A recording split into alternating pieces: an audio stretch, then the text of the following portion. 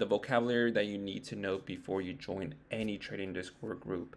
So let's get started with the first one. The first one is, what is a damn call?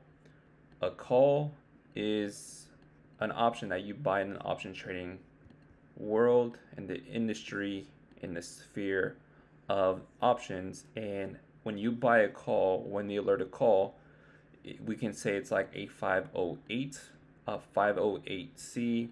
And what a 508C is, that they are betting based off of the price of SPY, or let's just say the S&P. It's running at a price level at 507. So they're grabbing 508 just due to they believe that price is gonna go from 507 to 508 in a matter of a second, a matter of a minute, or it can be in a day, who knows. But that's just what they're going for, because that's what they're gonna say that the price is going to be at within this specific date. But when it comes down to the contracts, you're going to either buy a contract that expires the same day. It can be within 2 days, it can be within 3 days, or it can be all the way till Friday. This is just where you choose as a trader within yourself and see as in, what do you want to select? It's really up to you and based off the budget, because when it comes down to these strike prices, they have different amounts of price ranges that goes from either cheap to expensive. So it all comes down to your budget, and also based off your analysis, where do you expect SPY or any stock to reach at within a specific day period. The next one is a put. So let's just say, for example, a signal caller says that Apple is gonna go from 170, which is a price, let's just say a price that's currently on 170. At the end of the day, I don't know what Apple's running at right now, but let's just say, for example, 170.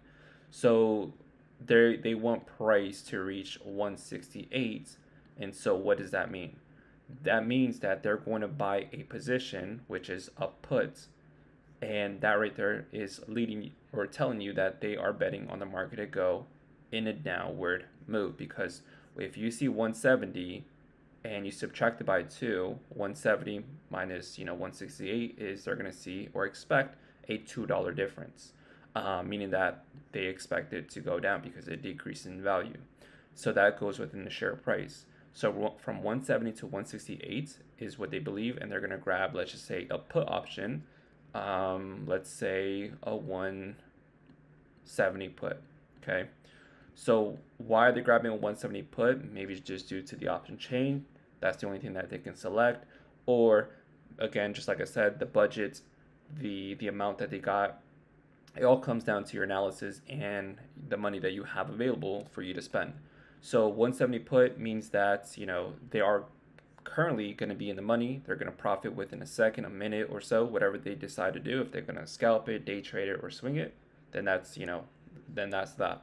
So from 170 to 168 is, they're going to be technically in the money, but if it hits 168, that put option is going to double or maybe even triple within its investments, and now they are selling basically low and selling high.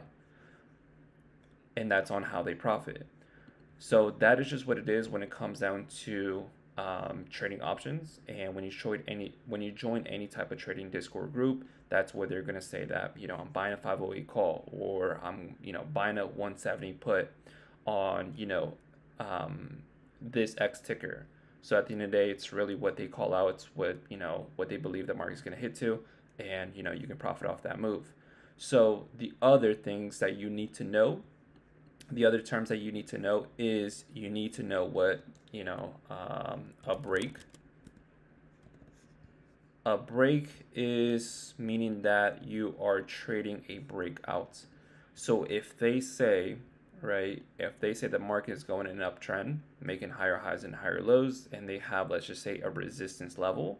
A resistance level is just an area where price is currently at, and based off that pullback, it automatically creates a resistance, which is this right here. And within that resistance, they want price to break above that previous high, right? So again, let's just put RES. And based off the resistance, they expect price to break out of that. So what they're going to say is that watch for, let's say, for example, 99, check on the right-hand side, 99.48 breakout. And after that 94.8 breakouts, that's where they're going to enter, the upside. Because if you see the market going up, you're trying to bet on the market to go to the upside. And that's where you buy a call option, just like what we spoke about before. Because with the call option, you're betting on the market to go up in an uptrend. And that's where you trade that breakouts, which is watch for that level to break, which is 99.48. And right after that breaks, you're automatically entering at that break, stop loss, I should say, below here, and then you're long. But now you might be wondering, Austin, what the hell is a stop loss? A stop loss is just an area where you would want to get price, or what you want to get out of if price decides to fall right back down and doesn't profit the way you wanted it, head to, or this is just what happens when it comes down to price going up and it decides to fall right back down, and this is just an area where you're gonna get stopped out, so you can sell for a either a break even or for a loss.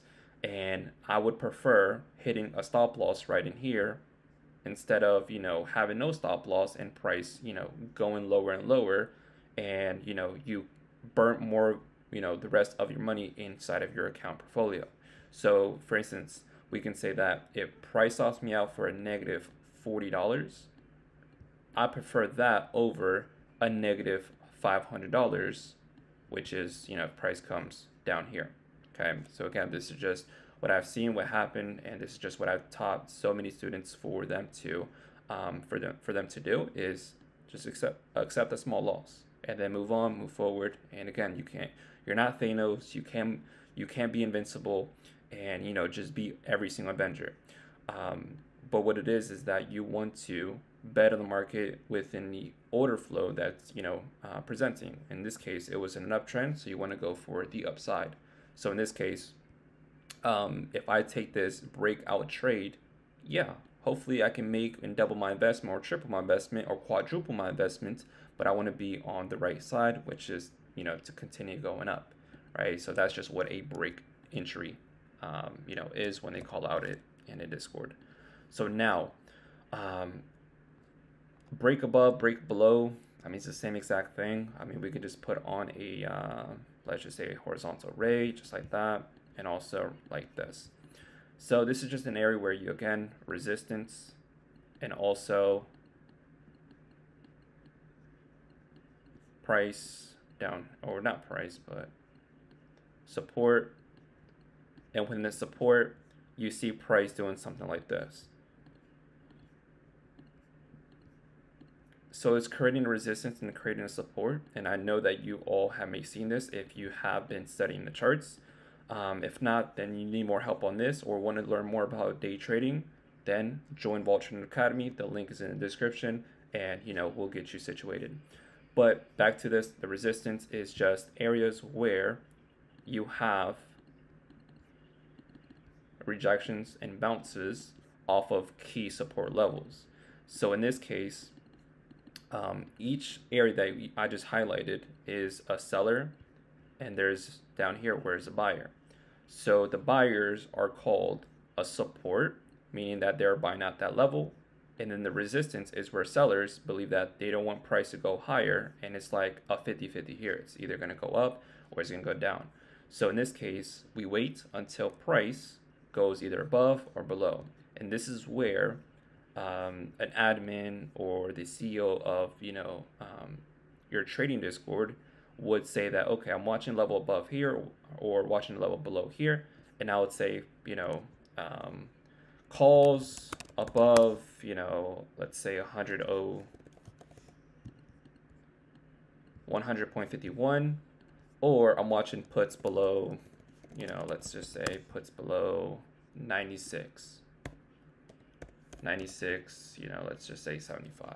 Okay, so when they see ranges like this, they want price to break above or break below, and they're just waiting. So they have their alerts either at the top side or downside, whatever the case is. And now the moment that price chooses, let's just say this resistance and price breaks above, that's where they're grabbing calls, meaning that you're going to go on your option chain, you're going to go on your brokerage, and you're going to look for calls.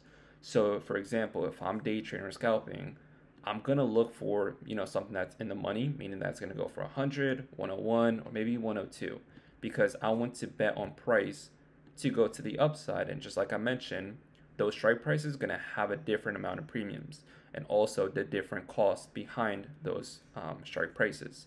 So let's just say, for example, if I'm a cheapstake and I want to go for the cheapest contract based off my budget, then I would say I'm going to go for a 103. So if price goes above, this resistance, and we're trying to go for calls above this key level, which is 100.51, we want price to reach 103 so we can make the most out of them, make most of the money out of that contract that we just bought, which is the 103. Yes, you can be in profit even when price crosses above, or just, doesn't even hit 103, but 102, 102.50, you're already in the green. But at the end of the day, it's up to you. And do you want to take profits? If not, then let it hit your price target. Same thing with puts below. If price decides to sell off, you grab puts below the support level, because that is showing you that there has been buyers, getting taken out, and sellers are too strong, right? Because remember, sellers at the top, buyers at the bottom, and if sellers are taking price to the downside and they're beating the buyers, then that means you're gonna grab puts below 96.65, and I can grab a strike price that goes from 96, 95, or 94, and you can just see the difference between calls and puts. Because puts, now we're saying that the price is gonna decrease within the price, because that's on how you can make money in option trading or just in any financial market. So all you're doing is just trading the up and downs, and within the up and downs you can make X amount of figures. So that is just what it is, based off of the basics on what you need to know before you join any day trading Discord group, is those basics. Once you know those basics, you can take a nice signal comfortably, and also with a good mindset behind those trades that you're going to take. Because either if you want to profit on the upside, you can. If you want to profit on the downside, you can do that as well. At the end of the day, it's up to you. It's your analysis. It's your money. You risk whatever you want to risk, and try to get that back. And if you like this video, click the like button, hit the subscribe button, so you'll see more videos just like this. I'll catch you later. Peace and love.